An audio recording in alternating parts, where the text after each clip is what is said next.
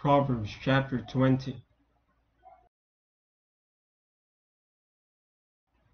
Wine is a mocker, strong drink is raging, and whosoever is deceived thereby is not wise. The fear of a king is as the roaring of a lion. Whoso provoketh him to anger sinneth against his own soul. It is an honor for a man to cease from strife, but every fool will be meddling.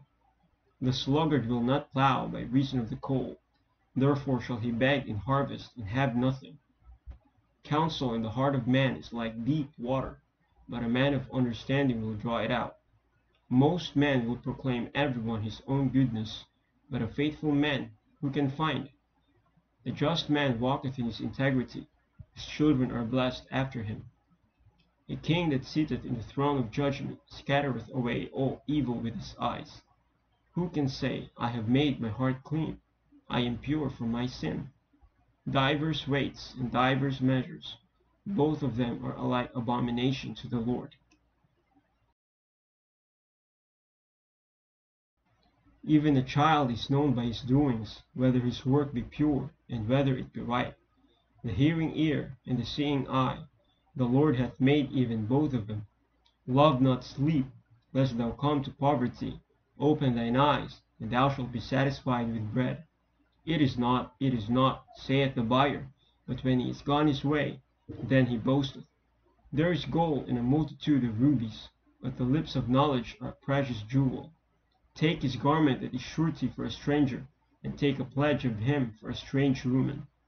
Bread of deceit is sweet to a man, but afterwards his mouth shall be filled with gravel.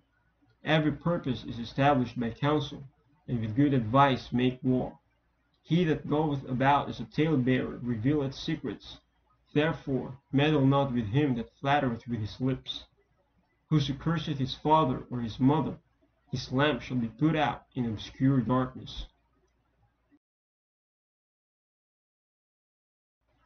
An inheritance may be gotten hastily at the beginning, but the end thereof shall not be blessed.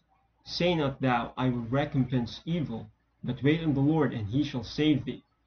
Divers weights are an abomination unto the Lord, and a false balance is not good.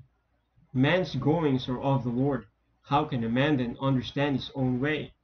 It is a snare to the man who devoureth that which is holy, and after vows to make inquiry.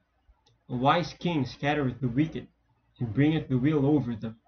The spirit of man is the candle of the Lord, searching all the inward parts of the belly. Mercy and truth preserve the king, and his throne is upholden by mercy. The glory of young men is their strength, and the beauty of old men is the gray head. The blueness of a wound cleanseth away evil, so do stripes the inward parts of the belly.